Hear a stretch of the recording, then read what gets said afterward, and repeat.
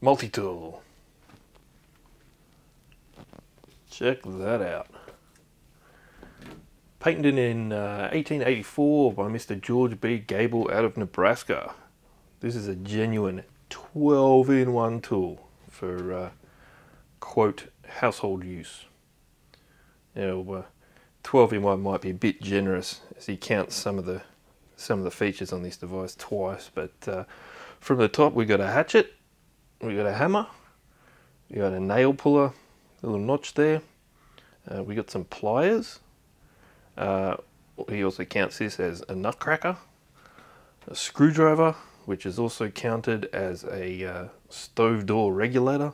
You know, the old stoves are the thing. A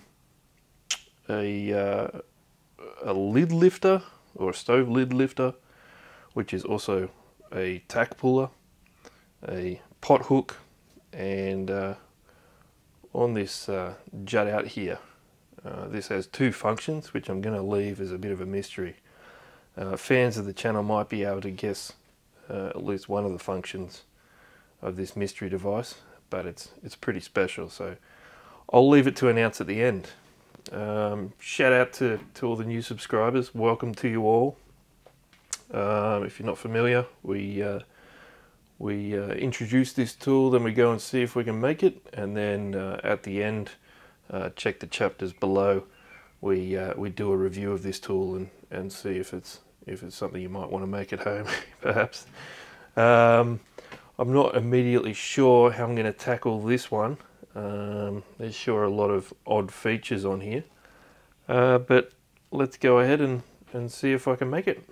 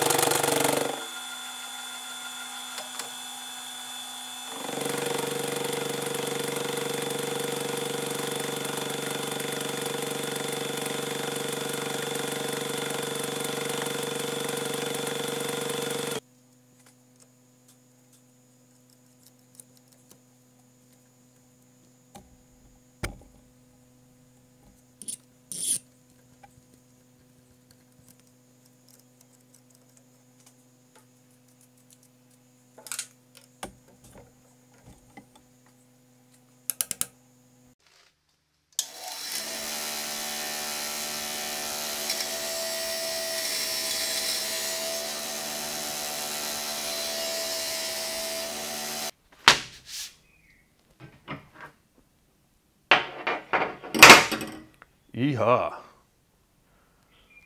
I apologise in advance. I haven't really had a chance to do much hand finishing on this one. I ran a bit short of time. I'm trying to maintain this this upload schedule here. First things first, I'm certainly no welder, that's for sure. But you know, practice makes perfect and all that. This is definitely one of those tools where it was certainly intended or designed to be cast in a couple of pieces, and that would have probably saved me a whole bunch of frustration, but not really the point of this channel. This was the first time that I used the annular cutter to make a stud on the other side of this jaw here, to fit into a hole in the other arm. That worked quite well. If you're going to do that, just be sure to cut with the stud with the annular broach before you bore the hole. I made the mistake of boring the hole first, and that inner diameter on those annular cutters, it's not exact science on those things, so there was a little bit of play in this arm, but still worked out pretty well. So what do we think of this thing? Well, I can certainly see what Mr. Gable's going for. Throwing in as many elements as possible onto the one tool, but I mean it's just too much, isn't it? This thing looks like some kind of freaking fever dream. I mean, it's nuts. I'm starting to get convinced that anybody with a bottle cap could register a patent back in the 1800s. This thing's just insane. I mean, as far as functionality, I mean, it's way too heavy. That may just be, you know, how long I chose to make it. As we've said before, these diagrams are not to any kind of scale, and there's no dimensions that are actually given. So I try to keep everything relatively proportional, but it is mostly just freehand. I think if the handles were cast, they'd be a little bit more comfortable to hold. You can see I've got some pretty sharp ridges on there, so they could do with some rounding off. You know, all in all, not wildly uncomfortable. Throwing the plier nutcrackers on here, yeah, that's wild. That's crazy. As for this knobby bit, apart from maybe turning this into the world's first two-handled hatchet, chop chop, this does of course serve duty as a boot jack. So for those of you not in the know, a boot jack is a device that sits on the floor. You kick your heel in this end and it assists you in taking off your boots. I mean, why the heck not? The other function listed for this is a box holder. I have no idea what that means or how it would function. There's a link to the patent details down below in the description. If you think you know the function of a box holder, what that would have been in 1884, and how it relates to this tool, please let us all know down below, because I'm a bit at a loss there. Overall, this is another example of a tool trying way too much. I mean, yeah, they all kind of work. I mean, I'm not sure I want to be screwing with this screwdriver here with all of this on the back end, but they work. But it's not something I'd be running out and buying. So thanks for watching. If you enjoyed the video, please hit the like button below. If you want to see more of these videos, hit the subscribe, and please feel free to leave a comment Always love a good discussion. So I'll catch you on the next one. Cheers.